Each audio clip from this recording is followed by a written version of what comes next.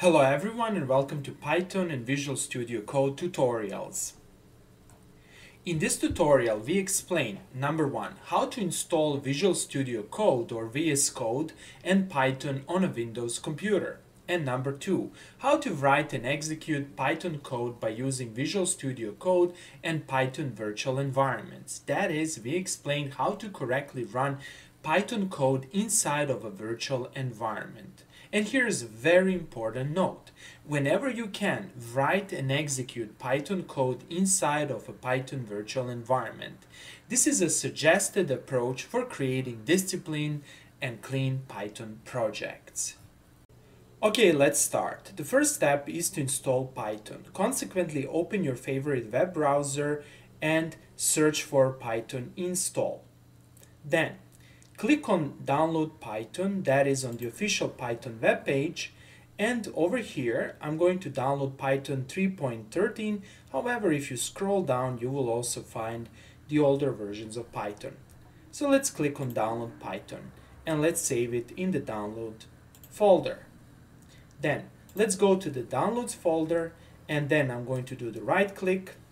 I'm going to run this file as an administrator, and I'm going to click on Yes. Here I'm going to click on Use Admin Privileges, and I will click Add Python Executable to Path, and I will click on Install Now. And Python should be installed. Here you need to be patient. And then after maybe approximately 1 minute, Python will be installed. And here it is. Click on Close.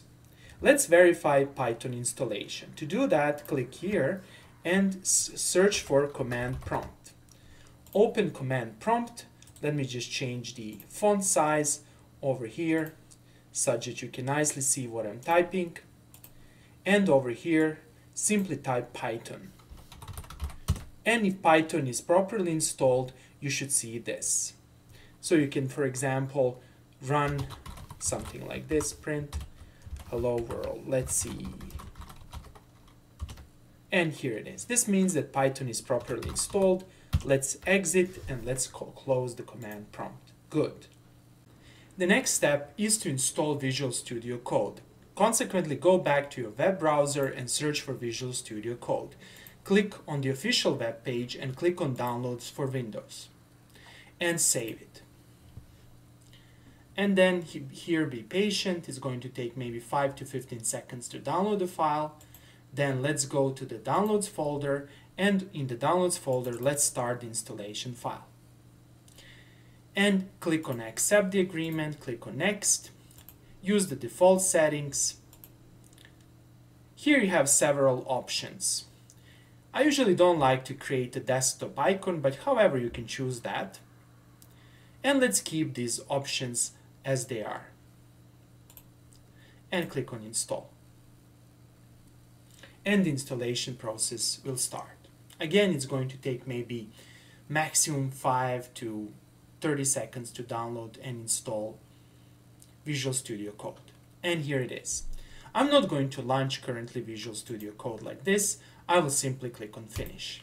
Here it is. Okay, let's now learn how to run Visual Studio Code. There are several approaches for running Visual Studio Code. One approach is to click here and to search for Visual Studio Code and to run it. Okay, another approach is to open a command prompt, and then in the command prompt, if you want to run Visual Studio Code from this folder, you will simply type code dot or a period. This period or a dot means that you want to initialize and start Visual Studio Code from this folder. So if I do this, you will see that Visual Studio Code will start, and you should click Yes, I trust the authors. And here it is. Okay, let's close Visual Studio Code and let's continue. The next step is to install a Python extension for Visual Studio Code. Click on Start and search for Visual Studio Code. Then over here, click on File, click on Preferences, and click on Extensions, and search for Python over here. And click on this first option and click on Install. This extension will enable you to easily write Python code inside of Visual Studio Code. Good. Next, we will explain how to properly execute and write Python code inside of Visual Studio Code. To do that, we will create a virtual environment. First of all, close Visual Studio Code and let's open a command prompt. Then, let us navigate to the C drive and let's create a new folder. Let's call the folder testp. And let's navigate to this folder. Inside of this folder, we will create a Python virtual environment. To create a Python virtual environment, you need to execute these two commands. So here's the first command. It goes like this. We're calling the Python interpreter with an option M, and then we are using venv command. Venv command means that we want to create a virtual environment, and let's call this virtual environment as env1. Good. Now here you need to be patient. Now if you list the content of this folder once again, you will see that there is a new folder. All the packages and everything you do will be stored inside of this folder. However, before we can actually install any package, we need to activate this virtual environment. To activate this virtual environment, we need to execute this script file. That is, look what I wrote this. Environment1 scripts and this folder. This is actually a relative path to the activate.bat file. And here it is. Once you execute this command, you will see over here that your environment1 is active. Now, what you can do over here, you can, for example, install packages. So, for example, if you type pip list, you will see that you only have pip package. So let's install numpy. Pip install numpy. And now numpy will be installed.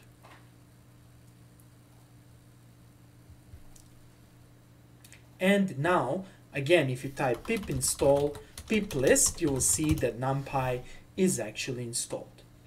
Next, let's exit from this environment.